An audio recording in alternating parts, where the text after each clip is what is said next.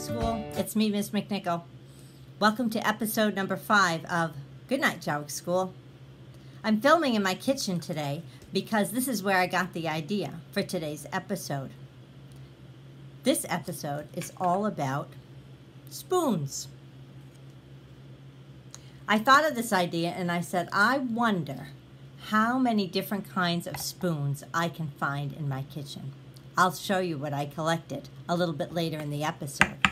But first, I'm going to share with you a book that I used to read to my children. It's called And the Dish Ran Away with the Spoon. You might recognize the title from the nursery rhyme, Hey Diddle Diddle, the Cat and the Fiddle. Let's find out what happens after the dish ran away with the spoon.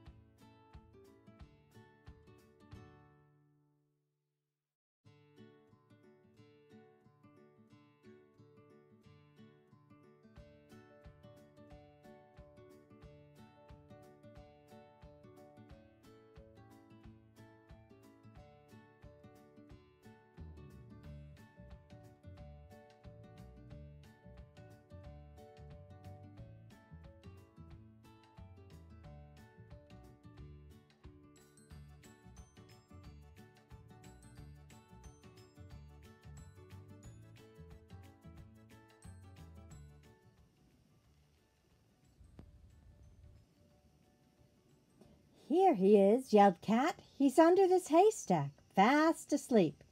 Wake up, lazy little boy, barked Dog. Shh! He looks so peaceful, whispered Cow. I think I'll hit the hay too. There's no time for a nap, warned Cat. Search this haystack. Oh, oh, oh, choo! Dog sneezed.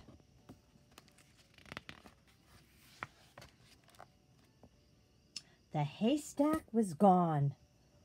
Well, no dish and spoon in there, said Cow. Little boy Blue rubbed his eyes. Hey, where'd my haystack go? Sorry, Dog has hay fever, Cat replied. We're in a pickle. Dish and spoon ran away, and our rhyme can't be read without them. Can you help us? That's nothing to sneeze at, little boy stretched. But I've been asleep. I can't even find my cows and sheep. And where's that horn? We're barking up the wrong tree, Dog grumbled. Let's go north to Little Miss Muffet's. With a curd and a whey and a dickory day, they set out for Miss Muffet's place. The cat with the fiddle, the cow who could jump, and the dog with a scowl on her face.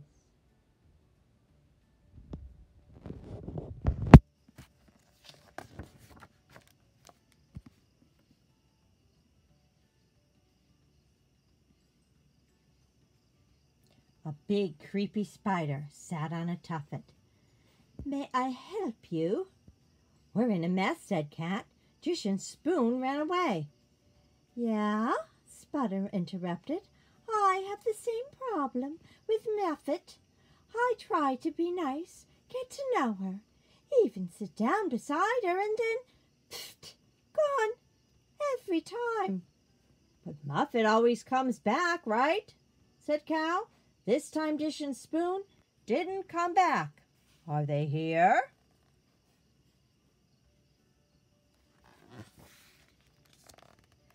The only dishes here are the dirty ones in the sink. Were your friends clean or dirty? Spider asked. They were clean when they left, Dog said, but who knows what they look like now? Cat rummaged through the sink. I don't see them. Now what? Spider grinned. Why don't you try Wolf's house? It's about a mile east of here. You mean the big bad wolf? Said Cow. He's not big and bad all the time, said Spider. Why, Wolf is very kind to strangers. I bet he's having some for lunch right now. With a huff and a puff and a diddle-dee-duff by the hair of their chinny-chin-chins, the cow and the dog and the cat traveled east to where the dark forest begins.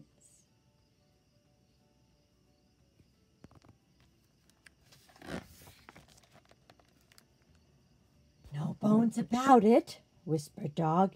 It's dark in this neck of the woods. Cow stopped. Why don't you two just go ahead? I'll wait right here. Don't be a chicken, said Cat. I'm not a chicken, I'm a cow. Then get a move on, Cat ordered. They crept deeper and deeper into the forest. Look, whispered Cat. There's Wolf's house. I'm looking, Cow stammered. It looks pretty big and bad to me. Dog marched ahead. Come on, I bet his bark is worse than his bite.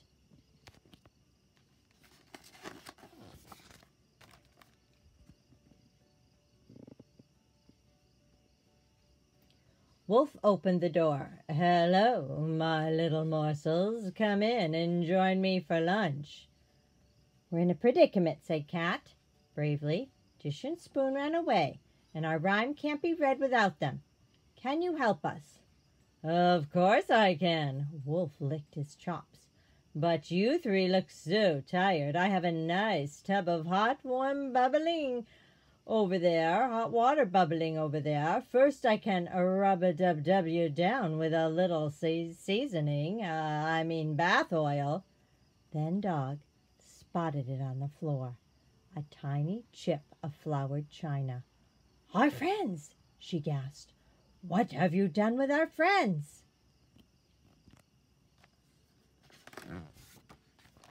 Wolf grabbed her. "Come on, you dirty dog. It's time to get in the tub. I'm just in the mood for a tasty dog treat."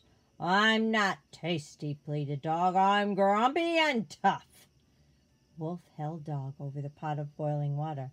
"Then you'll taste just like my mama's cooking." Cow screamed, "Let that little dog go!"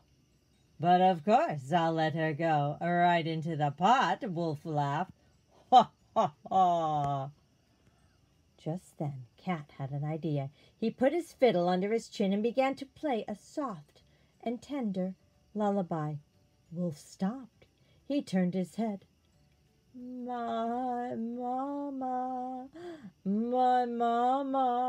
she used to sing that song to me every night before I went to sleep." Wolf cradled Dog in his arms and crooned, "Rock-a-bye, Wolfie, in your big bed." Wolf lay down on the floor, his big eyes closed and his big ears flopped. The big bad wolf was fast asleep. Dog wriggled free. They all tiptoed past Wolf and then bolted out the door and down the path. "Whew!" Cow sighed. "That was a close shave." "We're not out of the woods yet," panted Dog. Suddenly a voice boomed in the distance. "Fee, fi, fo, fish, I smell the blood of a spoon and dish." Cat, Dog, and Cow froze. "The voice is coming from the east," said Cow. "It sounds like the giant," cried Dog. "Dish and spoon must be at the beanstalk." Cat grabbed the map from Cow. "Oh no, the beanstalk! Look how far away it is."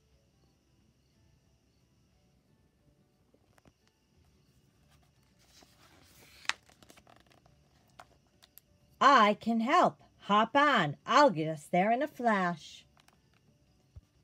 With a fee and a fum and a twiddle-dee-dum, the Cow jumped high in the air. Over the forest and meadows they flew, and lickety-split, they were there.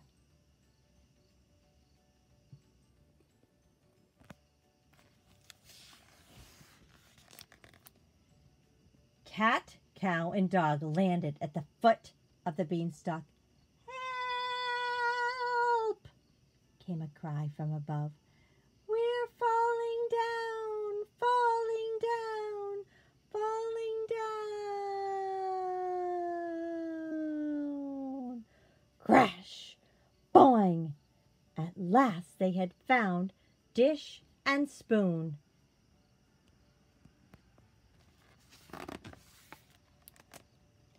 Cat rushed over. "Spoon! Spoon! Are you all right?" I think so," said Spoon. But, where's Dish?" "She's over here," said Cow. "And she's over here," said Dog. "And she's over here too," said Cat. "Oh no," cried Spoon. "She's everywhere." As they picked up the broken pieces, Spoon sobbed, "Wolf chased us up the beanstalk, then Giant chased us down the beanstalk, and we slipped. We didn't mean to run away. Each time our rhyme was read, we went a little farther and a little farther.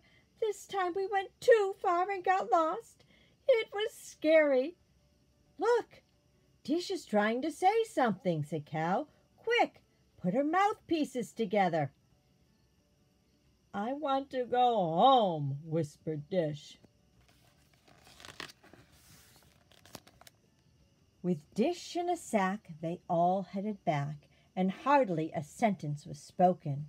The cat, the dog, the cow, and the spoon, their friend and their hearts were broken.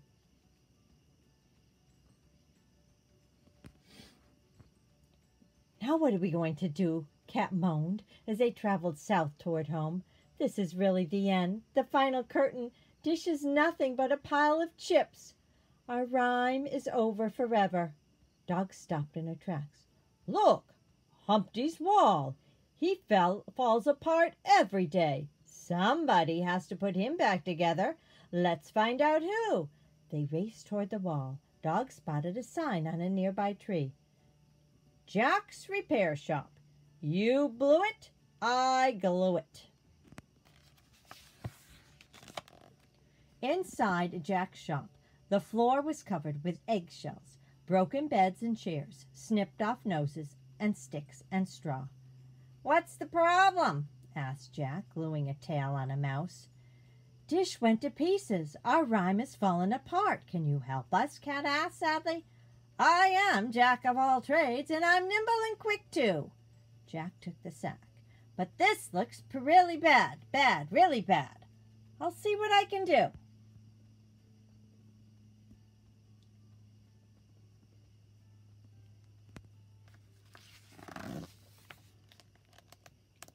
They paced up and down with a fiddle-dee frown, Spoon, Little Dog, and Cow. All the king's horses and all the king's men couldn't help anyone now.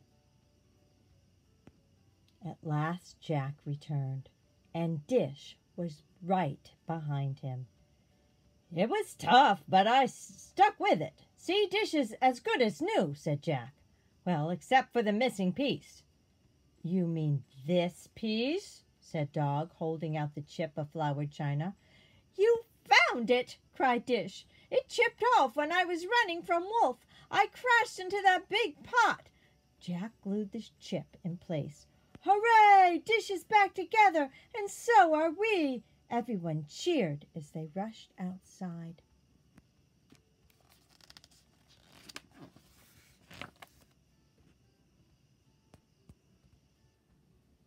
Dish smiled at Dog. I'm a full plate, thanks to you. When the chips are down, you can count on me. Dog chuckled. Hey, guys, did you hear that? I cracked a joke. Dish began to laugh, and then Spoon, then Cow, then Cat, and then Dog threw her head back and laughed louder than anyone else.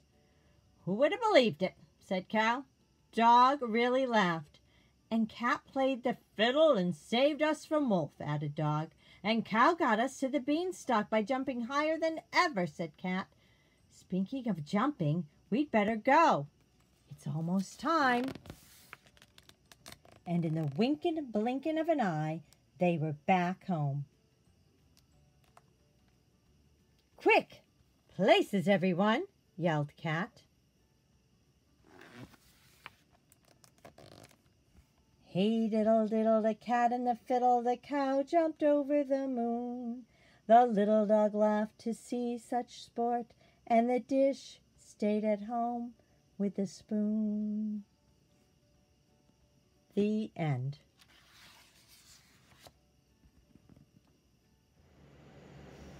Some spoons are big, some spoons are small. These spoons can measure anything at all. Spoons of wood and spoons of metal, spoons to scoop or stir in a kettle. Some spoons are old, some spoons are new. One is orange and one is blue. Spoons are dull or spoons can shine. So many spoons and they all are mine. Good night, Jaworek School. Late in the evening on Hosmer Street, where all the cool kids have been tapping a beat, they lay in their beds, not one of them a fool, when we all say goodnight to Jaworek School. We go to class and learn something new. We chat with our friends and our teachers too. We share our school spirit. We share what we know. Then just after 3 o'clock, it's time to go. In Jaworek School, at the end of the day, when all of the students have gone home to play, we close all the windows and put down our tools as we say good night to Jaworek School. Good night to the teachers. Good night to the halls. Good night to the artwork hanging on the walls. Good night to the books and our principals too. Good night to JJ, dressed all in blue. Good night to the gym where we climb and run. Good night to the playscape where we have fun.